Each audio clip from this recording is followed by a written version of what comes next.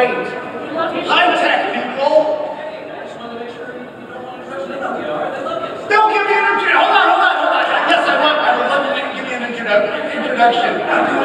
Wait, hold on a second. All right, yes, so. All right, we're rolling. Well, welcome to FanX. So happy to have everybody here. You guys happy?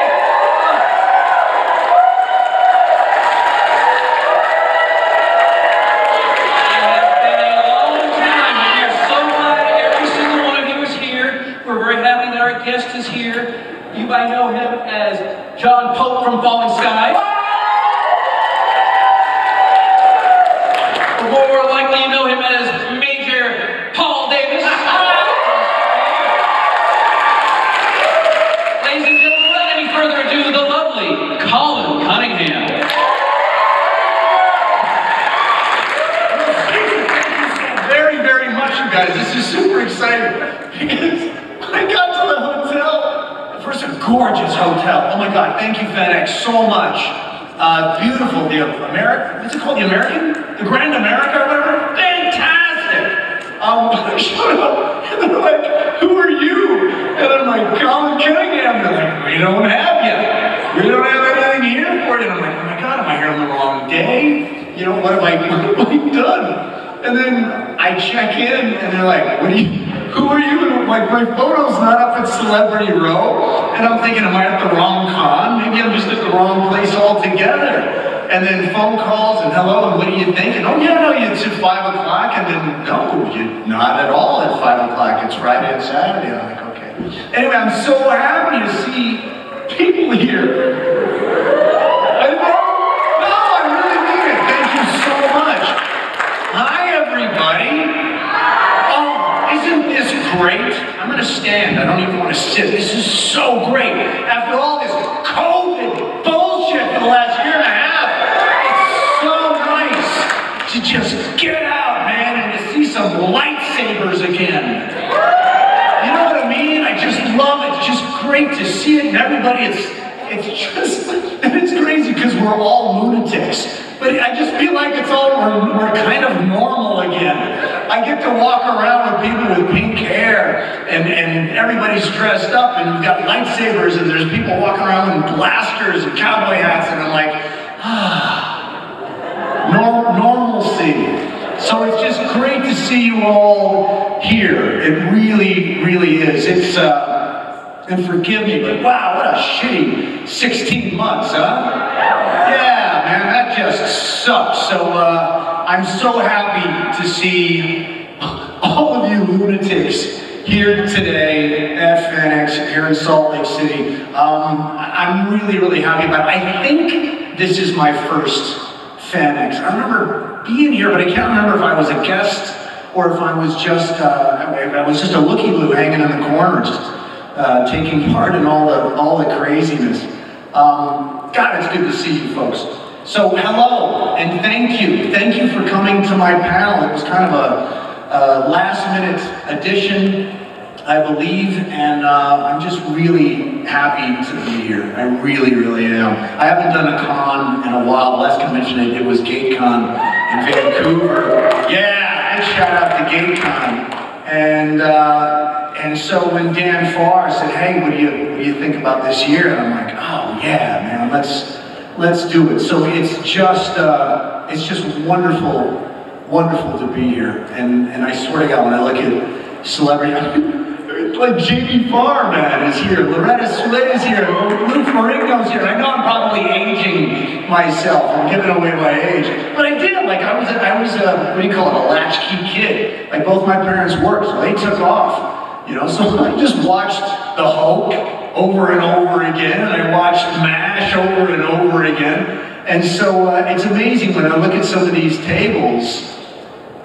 In a way, I see these are the people that my parents entrusted me to while they went off to work. You know, so really cool. And even Billy Cat, man, Last American Hero. And I got to meet William, and it's so weird because I wasn't even a fan of the show. But, dig this, but I got a better compliment than that. Yeah, no, I wasn't a big fan of greatest American hero, but he did an album called Secret Smiles. And I had that album, and it was fantastic. It still holds up today. It was a pop album. It was when obviously he was kind of, you know, he was being marketed as a teen beat, good-looking young male. But he created this album, and there's some wonderful songs on it, and it was intelligent, and it wasn't stupid, and I got to thank him for it back in the green room. And anyway, man, it's one of the reasons why I'm here as a fan, because I'm not just here as, you know, Major Davis and all that stuff. You know, I'm here as a fan, so I get to hang out and meet these folks too. It's great. It's great being a fan. Don't ever stop being a fan. I think when we stop being in awe of something, or we stop becoming a fan of something, you just begin to die. You become, I don't know, maybe your cup's a little bit too full. You become complacent, you become contemptuous, and you should always have that spark. At least I hope I never lose it when I meet a celebrity or I see somebody. It's like, well, it's Adam Savage, man. And I hope to God I never lose that. I really, really don't. Sometimes it's not good to meet your heroes. I've met a few of my heroes and I'm like, damn, I wish I hadn't done that. Because then you find out that they're just people. And I don't want to know that my heroes are people. I don't want to see someone that I grew up watching, or I watched their movies over and over and over again, and I would aspire to come anywhere close to their contribution to me creatively. And it's very difficult for me to see them sitting alone behind a bingo table. It really is. So sometimes I don't want to meet them. I want to keep them in that room of gold where I keep my most precious memories.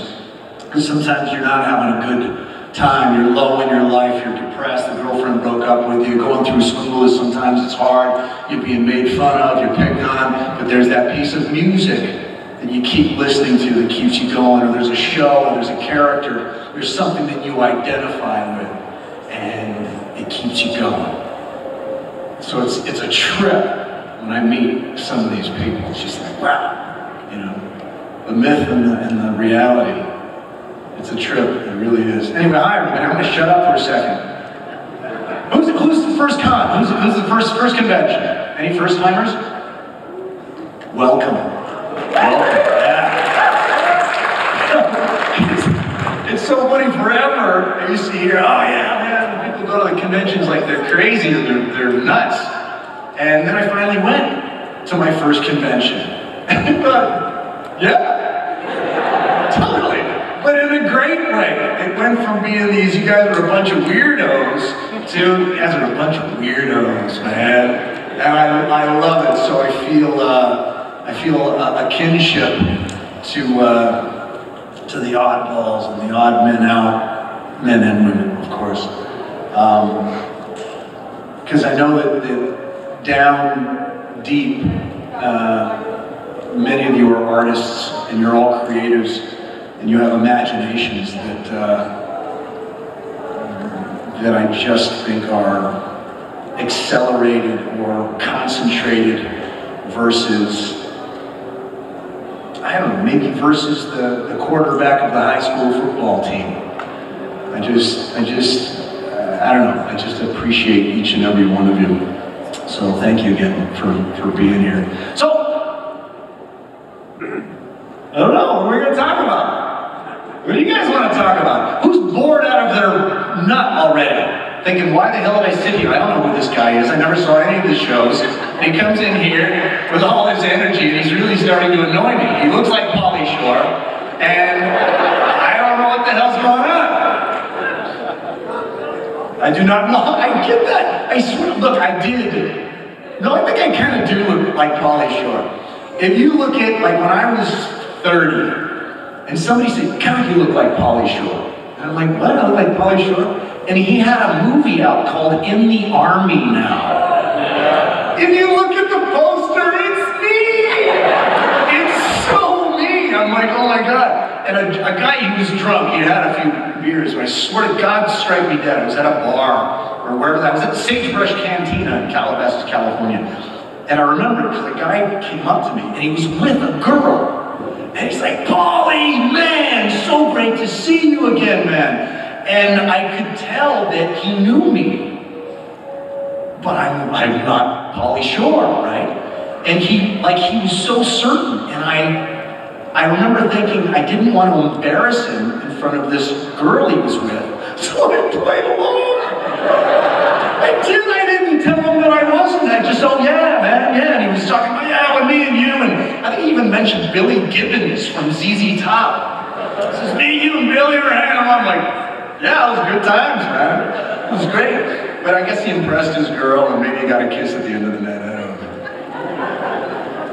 All right, I'm just curious. Out of the demographic that's here, how many of you folks know me from Falling Skies? Cool. Stargate. Oh, man, ain't that the kicker? Preacher. Couple. Blood Drive. One. Look, I'm always tripped out. Like, I was so blessed to work 5 years with Steven Spielberg. I mean, wow. But it's that damn Stargate. No, and I love it, and I'm so grateful for it. But it was this global phenomenon, and God, am I so happy that I got to work on that show. I'll tell you, this may sound, how do I put this? No, I'm going to tell you a story. I'll tell you 2 stories. Yeah, 2 stories. And they're both really cool. They're for me. I don't know how well they'll be for you. But I remember being, and this is going to sound arrogant, please it's not. I'm so grateful to work. But I was working on what the hell was the show called? I was in Lithuania. Vilnius, Lithuania, working on a TV show. And I was so happy. Oh my God, I'm working. And I remember going home to my hotel room, if you want to call it that. It was an interesting place. But I flipped on the television, and there was me as Major Davis on Stargate SG-1 speaking German. And I'd never seen myself speaking German. And I just realized, like, this show was so popular that they hired a German guy to do my voice. And I'm sure you had to listen to it and listen to the cadence and the register of it. And he did it in German. And I thought, that's cool. Like, that's just cool. You're an actor. You work on a show. And then you see yourself on a television in Lithuania, and you speak in German. And it's just these little moments, you just scratch your head. And it's like, God, this is so much better than waiting tables at Denny's. Because I did that too, man, and I was happy to do it, you know? Second story. I still think of this. It was Christmas Eve. Christmas Eve, I don't know when it was, maybe, I don't know when it was. But I remember I didn't have a girlfriend, so it wasn't a happy Christmas. It was one of those depressed Christmases. I was super depressed. I was actually with family. I was in Las Vegas. We were visiting my sister, and I'm going nuts in the house. I gotta get out. I got no girlfriend, I got nowhere to go, there's no party, there's no nothing. It's quiet at the house because we don't drink or anything. And so I thought, I'm just miserable, I gotta go for a drive. So I went to drive, and I led to here. The next thing I know, I'm actually at a bar, sports bar. And you walk in, and there's like 3 people in it. There's you and the 2 other losers at the bar, because they got nothing else going on New Year's Eve, right? And I remember just being depressed. I was just depressed, man. It just was. Life sucks. Got no girlfriend. Everything's crap. And I'm not working or whatever the hell it was. I'm just not feeling very happy. happy. And I look up, and there's like 5 televisions, and I'm on 3 of the 5 televisions. I swear to God. I swear to God.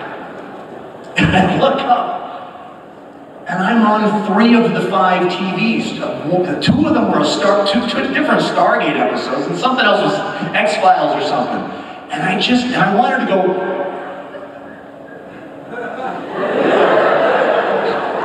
But then I thought, if I say anything, it'll only make me look like a bigger loser. You know, that's me up there on the TV there, you know? And it was just surreal. Absolutely surreal. Here you think you're down. You think you're bummed out. You're not having a good day. And legitimately so. That's life, right? It goes up and down no matter whether you're living in a mansion or in a car. You know, you can have good days and bad days. But I just thought to myself, holy crap, catch yourself on. You got nothing to worry about. And there you are on 3 televisions, man. So it was just weird. Just weird. This business, this career, this pursuit, and how it can come around behind you and you're having, because like I'm just having a normal life. Just like you guys are having a normal life. Only add to that, you're at Walmart and you see yourself on one of the display televisions. It's just weird.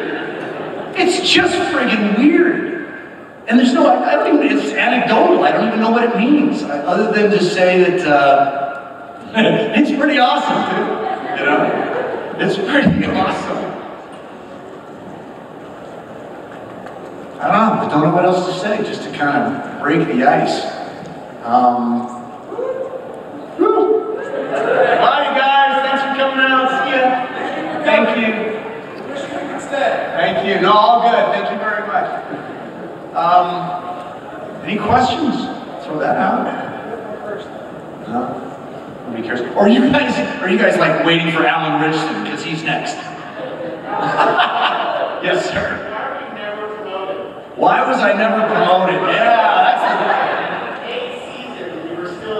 I'm going to tell you why. I think it's because I never learned anybody's name. No, what I mean by that, look, my first time, I auditioned for Stargate like 100 times, well, I'm exaggerating, but at least 8 before I got the part of Major Davis. I auditioned for Daniel Jackson when it was going on.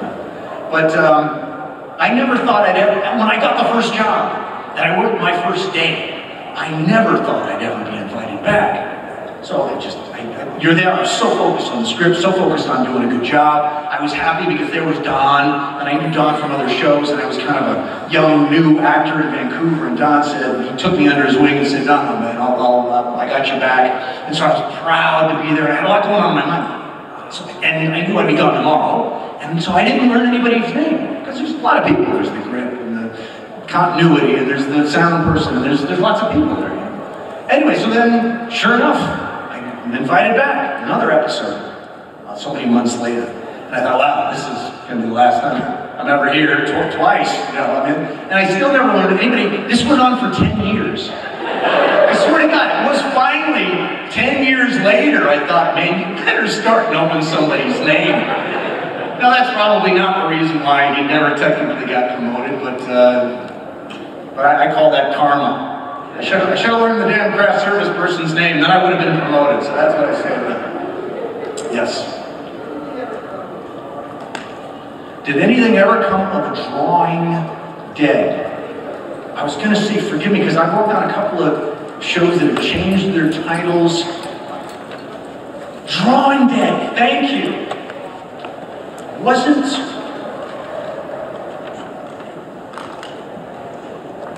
Who was the other actor that was supposed to be in that? Gary Graham, that's right, Gary Graham, of course, and then we were also trying to get Doug Jones for that. Anyway, yeah, it went where good intentions and blood, sweat, and tears and tons of labor often go, which is down the hole. But it goes down the hole with a seed. And that seed grows into a little sapling. And one day that sapling grows into a giant tree. And we can all pluck from the fruit. I don't know if that's happened yet, but that's what happened to that project. In fact, it's funny, speaking of, look, I've got a project that I'm working on right now. And I'm not sure if any of you, oh God, please come on Friday. This is what I'm doing right now, you guys, and I won't forget your question, thank you. About 10 years ago, I made a proof of concept called Centigrade. It was basically about a man who lives in an old, busted up camper trailer. There's no wheels on it, he's laying dead in the weeds. And he does a bad thing, and he wakes up the next morning and it's rolling down the highway. And the doors won't open, and the windows won't break, and he's burning up. And it was a proof of concept that I directed, I wrote and I directed. And as part of its, for a television show and or a feature, we marketed the film, we put it into some film festivals, and we ended up making the short list for an Academy Award nomination. Make a long story short, it's a pretty good movie. It's only 16 minutes long, and we're screening it here at FanX Friday at 6 o'clock. I'd love you all to come. I would love you all to come, for real. So what we're doing with it is, for the longest time, for 10 years, I wanted to make this movie. MGM ended up picking it up as a TV show. And we were going down that route. And then MGM had some financial restructuring, and the entire project was shelved. Didn't happen. We were going to do it again, and I booked a little show called Falling Skies. Well, this isn't going to last very long. So 5 years later, did that. Project was sidelined. Anyway, long story short, after 10 years, we decided we're going to do this thing.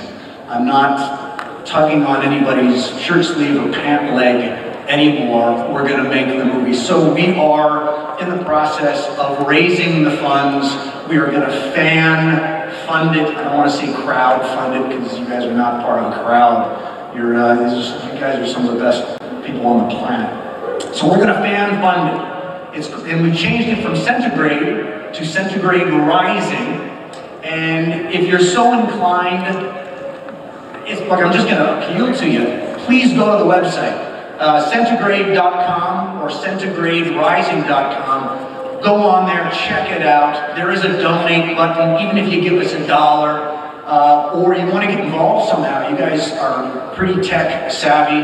A few of you maybe have always wanted to make a movie. We bring you on as an executive producer, fly you out, make you part of the process. We're going to make this film happen, and we're going to need help to do it. So Centigrade or Centigrade Rising, go on there and check it out. But that's what's coming next. And it's one of the reasons why I'm here. I want to get the word out and let everybody know what we're doing. But at the very least, boy, you'd be so welcome on Friday at 6 o'clock. Please, you had a question, sir. What was it like playing John Pope in Falling Skies? Awesome. No, it really, really was.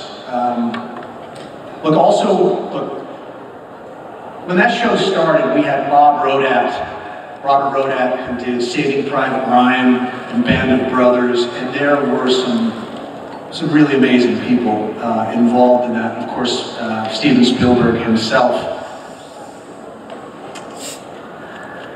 And we gave it everything we had. It was tough. And I don't think we always hit the mark, but boy, we were really shooting for it. I think an unfortunate thing that happened over the show's progression is that we had, I want to say, 7 different head writers in 5 years. Usually you'd have 1. We had 7. And everybody comes into the different vision, or let's try this, or let's try that. And so things got a little strange from time to time. But to play John Pope, who was based on an actual hero of the Revolution, a soldier, and it was phenomenal. What I loved about that show was that as much as we got our scripts every week, they offered me some latitude they didn't bite down on me too hard when I went off book. And so I was able to color things a little bit more, which really gave me another stake in the game. Oftentimes you gotta show up, you hit your mark, you say your lines, you don't move a comma, and that's it. Whereas, I don't know, I brought a different something to the picture, and I loved it. And Noah Wiley, to this day, is one of the most generous and professional actors I have ever worked with, and I've worked with a lot. And anyway, I hold him in very high regard. And of course, Will Patton, he's just 1,000%, man. He just shows up, and he's ready to do it, and he's just so there. So it was just a different kind of experience. It wasn't, a lot of times you'll do these shows, and it's a little on the cookie cutter side. You know, you'll see two people in the frame, and then we'll do an over the shoulder of one, and we'll do a single, and you can see it. It's fairly mathematical. Whereas Skies was different, man. It had scope, and we were really shooting for something. So I just gratitude, I suppose. But man, you'd show up on the set, and they've locked down 3 miles of freeway, and it's 3 miles as far as the eye can see. There are cars turned over, there are buses on fire, there is rubble, and it wasn't green screen, there's some green screen stuff, but when you show up and you see a set like that, it's staggering. It really is. And boy, do you think how small your contribution to this show really is. Because you could put a sandbag on a stick and just hear the dialogue, and you'd still have a story. It was what these incredible artists created that stays with me. A lot of times you'll remember a great actor, I remember great set designers, I remember great props people, I remember great painters. How do they make that look like a rock? It's styrofoam. How do they make that look like marble? It's wood. How do they make it look like a 5-story building has fallen? And none of it's real. It's pretty amazing stuff. Yes?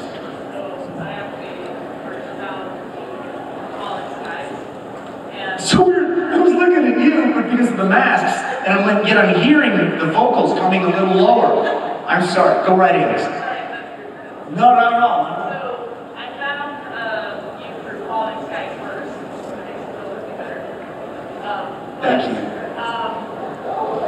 During the time, I actually watched Colin Skies during the first episode. Oh wow. So I was like, I need to watch something, and I watched it. Just watched it because I don't know why they did it. Yeah. And he was my favorite character. Thank you. Your character was my favorite. And I think for me, being laid off my job in March last year, I had to kind of reevaluate a lot of things, and that show helped me, especially your character, helped me to encourage go out and find another job when it was like month that I had planned to watch the whole show. I didn't watch that episode or season after season. And then I have to say my favorite scene is when you show her having to show off the Noah character. I think I'm surprised that I haven't found more stuff. You have such broad talent that I'm like, I can't see that. You mean, first off, she's just saying, for those of you who couldn't hear, I'm incredibly handsome and I'm a really nice person.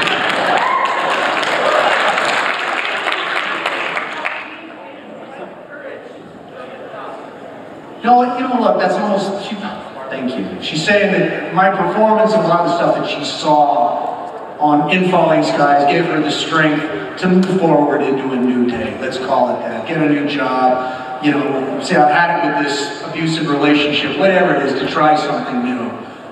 Thank you. And I guess that's what I was saying in the beginning. A lot of times I walk by these tables and I'm seeing the people that helped me make decisions like that.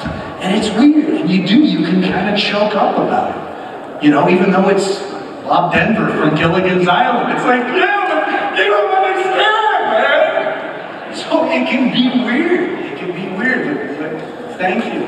Thank you very much. Can we encourage questions beyond the microphone? So, good idea, yeah. Just so we can hear it, and we're recording it too. So, yeah, come on up. Come on up. Yeah. Nice mask. Oh, thank you. Now, Colin, you've been everywhere throughout my life. I started out sci-fi with Star Wars, get my dad introducing me to it as like 6, 7 years old. I go on to Sanctuary, you're in there. I go on to watch Andromeda, you're there. Series finale of Fallen Skies, you're the reason I got into the show, thank you. But my question is, out of all of those shows, which set was your favorite to work on? Out of all of the shows, what was my favorite set? Specifically the set, because I know each show has a different main set. Which one was the coolest and most fun? Yeah, look, I'll only answer according to what the first thing in my head. I would say that the Stargate set was probably the most friendly, fun, warm, familial set I've ever been on. But I was too terrified to notice. I see it now, but when I showed up, I was always scared. I was terrified, truly terrified I'm going to screw something up or whatever. So I would say that the set I think I felt most, my favorite set would either be Falling Skies or Blood Drive. Falling Skies because they gave me something to do. I wasn't number 9 on the call sheet. I wasn't there to feed exposition to Richard or Amanda, which is nothing wrong with that. But I had a bigger stake in the game, and so it was nice to take a little more weight on, you know, and to be respected, let's say, within that category. Blood Drive, just a show that nobody's seen, and maybe you shouldn't. But Blood Drive, for all of its faults, and it was this hodgepodge of grindhouse gore, sex. It was pretty out there. It was really, really out there. But it had never been done before. In television history, it had never been done before. Because of that, I was able to do anything and everything I've ever wanted to do. It's crazy. Here was this almost disposable show that no one was ever going to see, nobody gave a rat's ass about, and that you couldn't possibly take seriously in any way. And I attacked it like I was doing Arthur Miller. I've never worked so hard in my entire life on any one thing. So if you're curious, watch Blood Drive. What I was able to do in Blood Drive, I've never been given the freedom before, ever. James Rowland they allowed me to do so much, and for that I'm just forever grateful. Because I just wanted to see, I don't want this to sound arrogant, but I guess as an actor, I wanted to see how good can you be.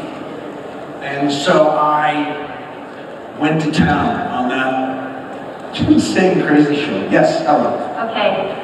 So, I want to know, like, after all those 10 years on Stargate SG-1, did you ever were you ever surprised at the scope that show achieved around the world? Just in terms of Stargate SG-1, have I ever been surprised at the scope?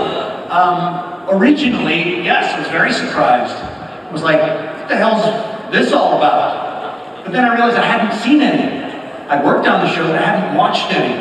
And then I finally watched one. And the first one I watched, and maybe you guys can tell me, it was a weird, twisted episode where I want to say Richard Dean Anderson kills Daniel?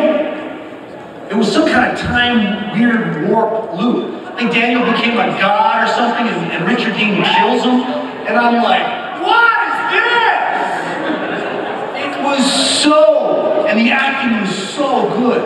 It was so good. And I thought, again, here's a sci-fi show. You jump through a star hole, and it takes you to another thing, and you have adventures on other planets. And I just saw the caliber of acting in that one episode, and I thought, whoa, whoa, whoa, whoa, whoa. This is not stupid. This is a smart, intelligent science fiction show. It's almost like it was just a really good show. It just happened to be sci-fi. You can put Stargate, those writers could do a Western, they could do sci-fi, they could do a medical drama. It was just damn good writing. Yes? So, Hope was my favorite character as well, because I always really related to him as like the outcast that was only called upon when they were useful. And I was honestly really disappointed with what they did in his character in the end, and I was just wondering how you felt about the ending that Hope got in Falling Skies. Say that one more time. No, it is for math. Yeah. Covering up. So, Hope was my favorite character. Hope was your favorite character? Yeah. Because I've always related to the outcasts that were only called upon when they were useful. And I was honestly a little disappointed in the ending that he got. And so I was just wondering how you felt about the ending. I will say that for me the show went from, oh my God, I get to do this. And it ended more, thank God I got a job. You know, there are some parts you're just grateful to show up and work because it's so nice to work. And it doesn't matter what you do. You're an actor, you stand, oh my God, the aliens are coming, or whatever it is the dialogue is, and it's great. As opposed to, you know, working in a warehouse or driving a forklift, which I used to do as well. But then there's other shows where it's like, wow, man, you have a say in things, you have a stake in things. So the first early part of Falling Skies, I had the wow, this is amazing. And towards the end, things, it got different. And so I was just happy to be there, to have a job. So yeah, story-wise, yeah, I agree with you, but I can't critically go there because I was just so grateful just to simply just set foot on a film set. Because that's a magical place to be. I've always said I'd rather have my worst day on set than a great day fishing. Yes? I think I can speak for all Stargate fans when I ask, is there any chance that you can convince MGM Studios to re-release Stargate SG-1 in a remastered form? Is there any chance I could get MGM to re-release SG-1? I didn't know it was being held back. They're making a new one, right? There's been talk forever, it's done. Yeah, well, I will say this, if they're doing, there's probably so many bootleg copies of SG-1, but look, there's no question, SG-1 I would say is probably the most successful sci-fi franchise in the history of the world. It's unique, it's bespoke, it's amazing, and I hope it comes back, and I hope they re-release everything they've ever done, because boy, there's a whole new generation of fans that can tap into that magic that was SG-1. Yes, sir? So my question is actually from Sanctuary. What was the atmosphere like in filming Sanctuary, and what was it like playing Ryan Robbins' rival in your guest appearance? Thank you. I will say the atmosphere was this. And maybe this is just a personal thing. The atmosphere, in many ways, had nothing to do with Sanctuary. The atmosphere was F them, not the Sanctuary people. Amanda, that was her, she was so behind me, that was her baby. And nobody believed in her. They didn't want to give her the part, they didn't want her attached to the show. A lot of that. Whatever that is, however that manifests itself. Yeah, you were great on Stargate, but we need someone younger, we need someone this, we need someone that, whatever they need. So the atmosphere on the show was, screw them. We're going to do this, we're going to make this happen, and it's going to be a success. So that was the atmosphere. At least that's the first thing that comes to mind. So everybody worked incredibly hard, because Amanda's an incredible person who also works incredibly hard. And it was about that. It was just about that. Ryan's a fantastic guy. Ryan and I would often go out for the same parts. Even though we're not the same, we're the same. We go out for the same parts. So everybody on that show was fantastic. Again, another blessing. Yes? Hi, I don't really have a question, it's just I wanted to come back on your second story about when you heard yourself in German. For me today, this is the first time I hear your real voice. I'm French. He's German and he's saying for the first time he's hearing my real voice. You know, I'm French and usually I hear your French voice, so today was the first time your real voice. Thank you very much. Wait, who's better? German, French, or me? For real? No, for real, like who's got the better voice? German, I don't know. French, on... I know, the Italian one. The Italian one? Nice! The Italian Major Davis is the best Major Davis. Yeah, on Stargate and Falling Skies, you got two different voices.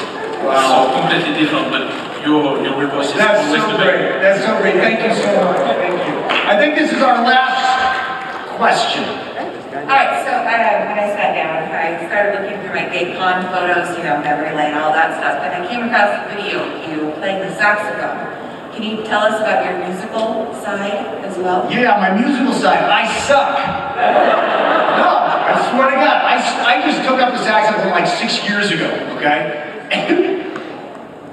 It's a horrible instrument. Don't ever pick one up. No, like a piano, you can ding, ding, ding. You can sit on a piano and get sound out of it. A saxophone is a living hell. It's like trying to wrestle an alligator that does not want to be held. It's terrible. There's reeds and mouthpieces and necks, and every hole's got to be perfect. Your posterior, your embouchure, your plums. It's terrible. So, what I've learned the most playing saxophone is a song called Humility. Because I blow in a very real sense. So it's really hard to learn, and then you got to play with other people, and you suck. And it's like, wow, isn't that Major Davis? Yeah, he sucks. He can't play saxophone at all. But you keep doing it, you keep showing up, keep sucking, don't stop sucking until you become okay, and then average, and then maybe pretty good. You don't give up, you don't quit. And so you don't quit. Let's leave it on that note. Thank you all so very, very much. I really appreciate each and every one of you. Hey, who's next? Who's coming up next? No, I'm just curious, like more people came in. I'm thinking, well, they're not here